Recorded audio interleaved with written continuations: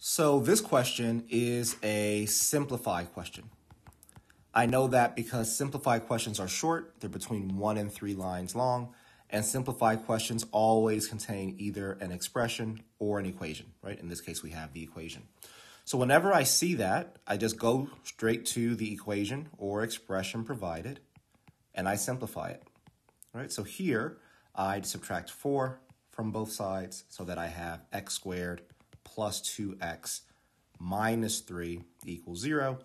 I can factor this. There are the two factors of negative 3 that add up to positive 2 would be a positive 3 and a negative 1, right? 3 times negative 1 is negative 3, but 3 plus negative 1 is positive 2. So that means from here, my factored form of that trinomial would be x plus 3 times x minus 1 equals 0. And therefore, right, if I set each of these sets of parentheses equal to 0 separately, I'd get that x equals negative 3 and that x equals positive 1.